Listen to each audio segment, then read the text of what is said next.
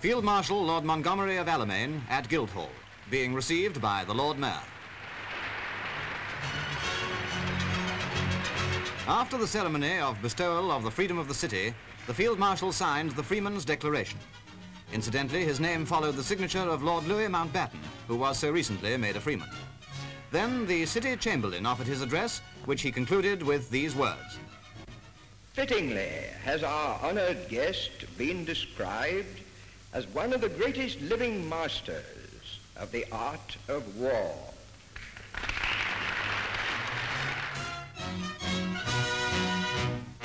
As the sword of honour was still in the hands of the craftsman, a token sword was presented, after which Monty proceeded to pay a personal tribute to the men he led to victory.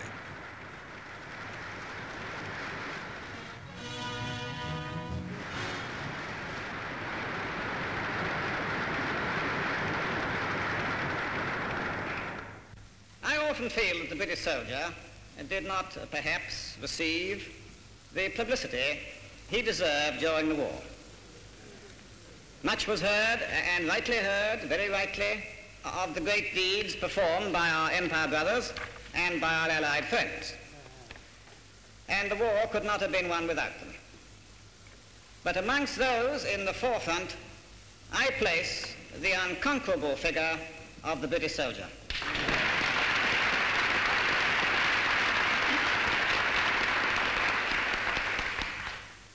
The man who bore the heaviest burden of the war and carried us all to victory. It is to him that I wish to pay a tribute, for without his exertions, none of us would be here today.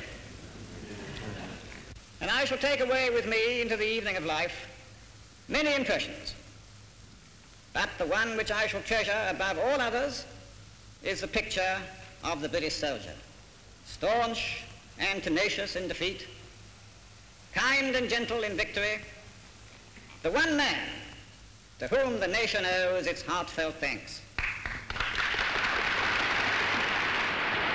On the drive to the Mansion House, the Field Marshal, a lone figure in the carriage, naturally received a tremendous ovation.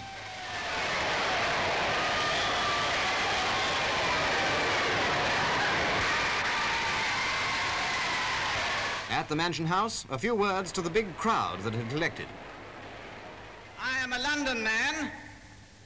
I was born in London, and I went to school at a big London school, St. Paul's.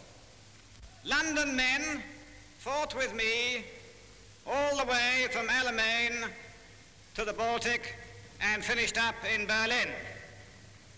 And while we fought in the field, you fought here in London. And we couldn't have won our victories in the field if you hadn't won your victory and stood firm as a rock in London. In return, this is how Londoners paid tribute to Monty.